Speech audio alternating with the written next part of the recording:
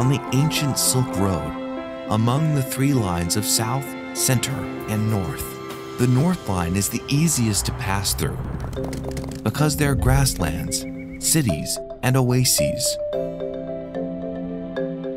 Xinjiang's natural climate nourishes sweet and juicy fruits and also makes life here sweet every day, as if honey flows everywhere.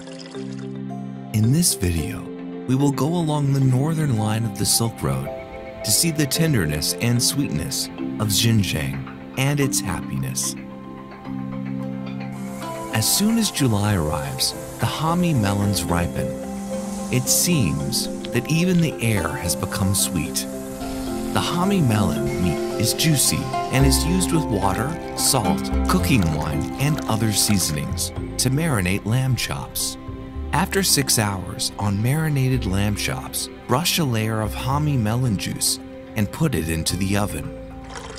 Dip the baked lamb chops in the sweet and fresh Hami melon sauce. Sweet and sour, crisp and brittle, it has a flavor particular to the Western regions and also the style of Western food. From an ancient commercial port town to the Silk Road as the core city of the economic belt, Urumqi is crossing the long river of history and bracing rapid development. In the weekend afternoon, people are busy making a traditional Tartar snack called karakozi. If you are a guest in a Tartar family, the host will definitely invite you to taste a variety of pastries and jams. The traditional recipe, skilled craftsmen, and authentic taste make the industrious and intelligent image of Tartar women deeply rooted in the hearts of people.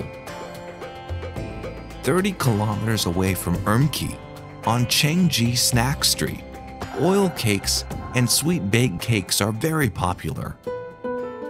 Fried in oil cakes are golden and crispy outside and soft and delicious inside. The ingredients of sweet baked cakes are slightly similar to the oil cake, but their tastes are very different.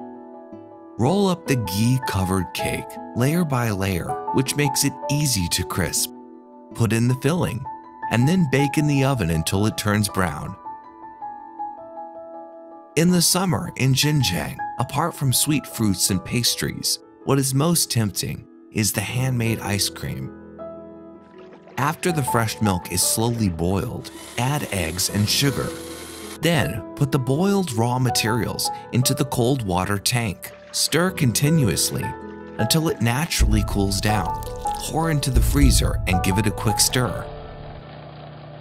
Handmade ice cream is smooth in taste and strong in flavor, but it is very time-consuming to make. And the popsicles, produced in the modern way, not only have an increased output, but also retain the original taste, which are also loved by people. In the romantic summer of Ili, eating a cold popsicle is the most refreshing enjoyment.